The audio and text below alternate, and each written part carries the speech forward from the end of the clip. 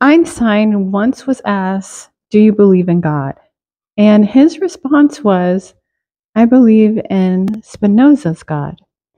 And that's what I want to talk about in this video. I want to talk about that, and I want to talk about surrender, and I want to talk about what it means to be free. So, hey guys, welcome back to the channel. So, I wanted to do a video on this interesting thing that I've come across. In this video, I want to talk about philosophy. I want to talk about what it means to be surrendered to life. You know, I talk about that in Manifest It Like a Woman. And I want to talk about this thing we talk about all the time, and it's freedom. I feel out of practice. We just went through a snowstorm, and that was intense. And I've been going through my own stuff, and that was intense and still is intense, but maybe I'll talk about that later. But yeah, I want to talk about this thing. I heard this thing when they asked that question to Einstein. Now, I'm a big fan of Einstein. I believe he was genius, like most people, right? But when he said that, I was like, who is this Spinoza person? And let me look into it. So down the rabbit hole I went. And it's interesting. I was reading his philosophies. He's written a lot of things. And I was like, that's kind of how I think about this thing, how I think about God, how I think about life and nature and all of these things. So before we get into it, I will share a story. When I was in California this summer, I ran into someone who was evangelizing. I think that's how you say it. And so he was passing out flyers and, talking about God. And so one of the questions he asked me, because I was out walking and I just ran into him. And one of the questions he asked me is like, how do you connect with God? And I said, well, I like to go on hikes, and it is really a walking meditation for me to really connect with this energy, this loving energy, and which I call God sometimes. I call it God, Goddess, creation energy. And he was like, how do you connect with God in that way? That's only good for your fitness. And I was like, really? Because I had not thought of God not being nature. I always believed that God was everything, stars, the moon, the trees, nature, all of those things. And so it was interesting when he said that, and it kind of took me off guard. I was like, really? And so, it was an interesting conversation. I can't say that the conversation honestly went the best, because I do believe our egos kind of got the best of us when we were having that conversation, unfortunately.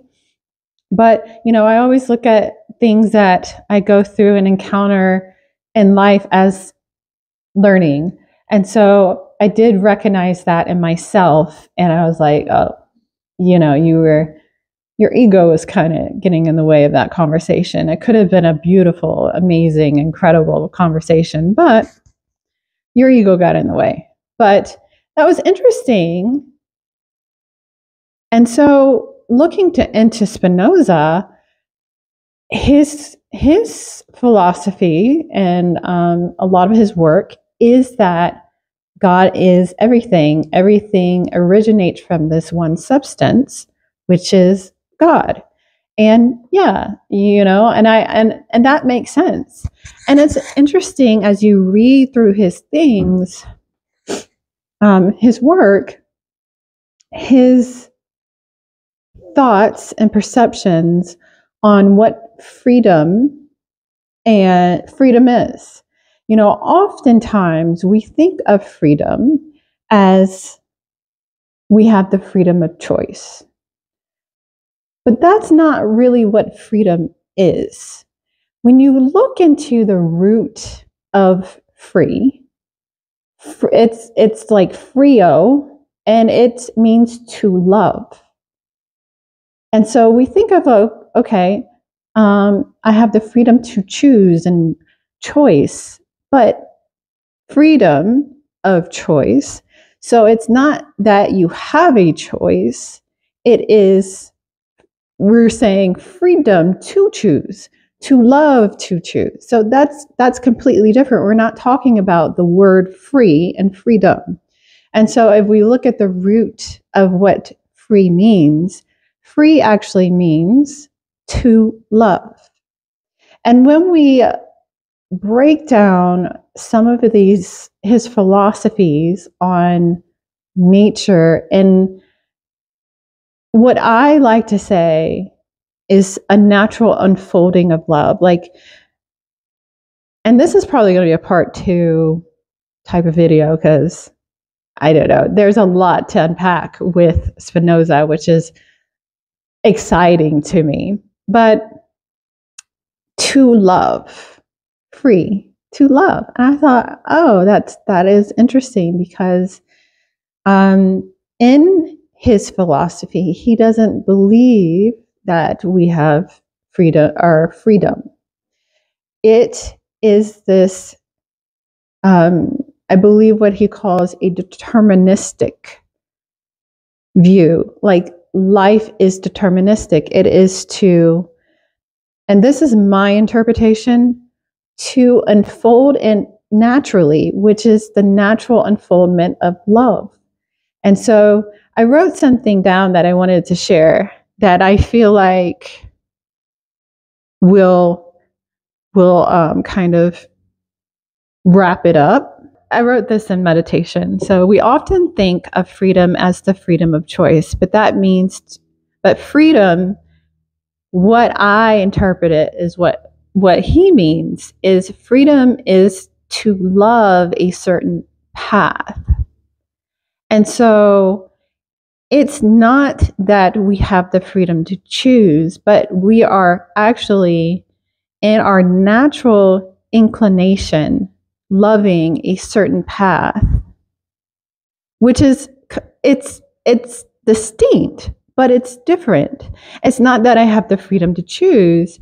It is, I am coming from a place of love and loving that choice or path, if that makes sense. So it's to love a creation, a path, a journey. In order to love a creation or a created path, we first must become aware of that creation or path, allowing the natural unfolding of love to choose the path. And so when we come from a place, we're operating from a place of love, that is a natural unfolding of choosing. So it's not that we are free to choose, but if we're operating from a place of love, it is loving the path. I know it's like distinct, but I'll give an example. So you're not thinking of loving something. Unconditional love just is. So, for example, in his philosophy, he believes that nature is God, and I do too. So the tree doesn't think about growing strong and mighty. Okay? The tree is allowing what is natural to unfold, which is love, expansion. And so it grows strong and mighty. God is neutral. It just is and acts in accordance of what is natural, which is love. So we can see it with nature. It's not that the tree is like, let me choose to grow strong and mighty and expansive and be as big as I can. That is the natural path. That is a natural path, which is love. Love is expansion. And so it grows in its natural state. And so I talk about this all the time when it comes to surrender. And it's interesting because I've shared this on this channel. I have been in this more surrendered state of my life. And it's interesting, as I surrender and allow love, it's almost like I'm watching a movie. And I'm watching my life unfold. And it's like I'm watching a movie, but I'm coming from a place of understanding. And that's another thing he talks about in his philosophy is understanding and being rational about things is going to lead you to your freedom, coming from a place of understanding. And as I surrender and I'm like in a relaxed, allowing life to love me, I am like watching a movie, and I'm coming from a place of understanding and love, like, and this knowing that life is loving me right now. And so as things unfold, it's this, I'm receiving it in understanding, if that makes sense, in understanding. And so it's like, I see things unfold and I'm like, oh, okay, I understand. I get it. I understand.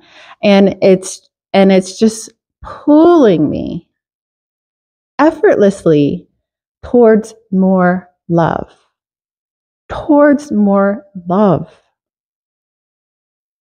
So this is how the deterministic view that he offers in his philosophy is it's not that you have freedom. It is just a natural occurrence. So if we think about this thing and our relationship to life, and you come from a place of life is loving me right now and I'm loving life. Life is loving me right now and I'm loving life. Our job is to harmonize with love. And it's a natural unfolding. I say all the time, it's like you're pulled by this vision of love. It is a natural unfolding. Just like the tree naturally unfolds in a way where it just grows strong and mighty. It's not thinking like, am I worthy to grow? Am I worthy to grow big and, mighty and strong? No, it's being pulled by this vision of love. Okay? And that's what my interpretation of his philosophy is. I mean, there's videos out there and people break down. He wrote, I don't know what it's called, but he wrote this thing called The Ethics, and it's quite hard to understand, I'll be honest. Even I feel like I have a good understanding of spirituality and God and life for the most part. I feel like I can consume and digest things. That one's a tough one for me. But I can see, at least I feel into it. Where he is coming from with this. It's not, so if we take a more surrendered approach and we're being pulled by this vision of love,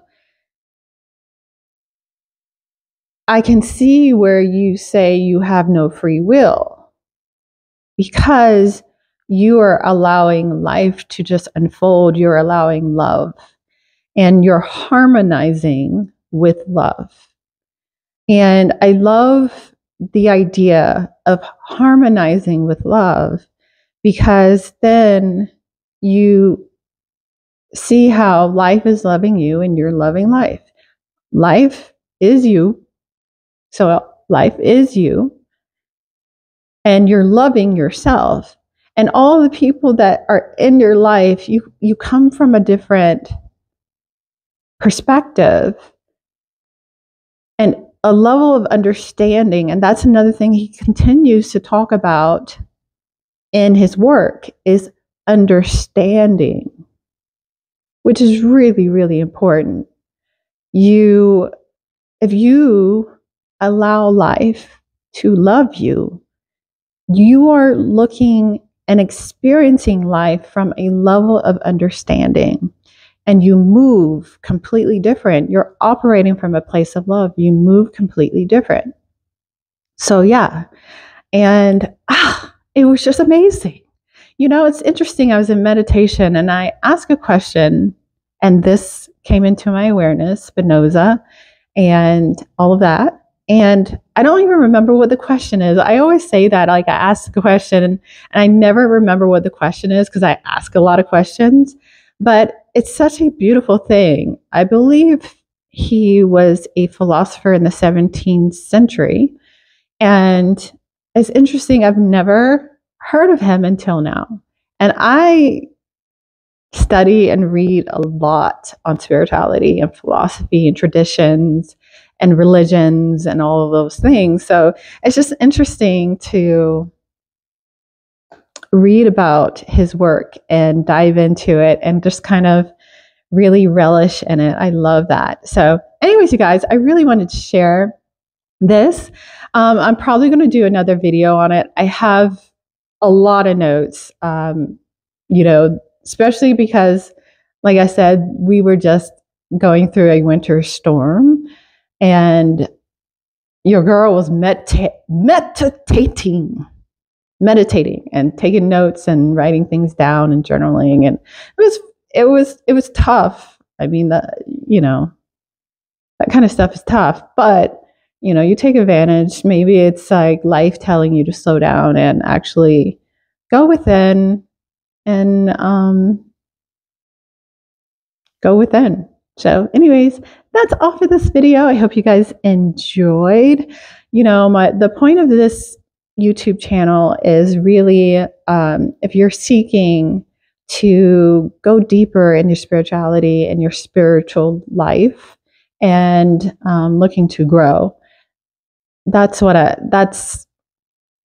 like to do. Okay. That's my jam. So if you're interested, or I invite you to subscribe to my channel, and I will check you guys in the next video. Peace.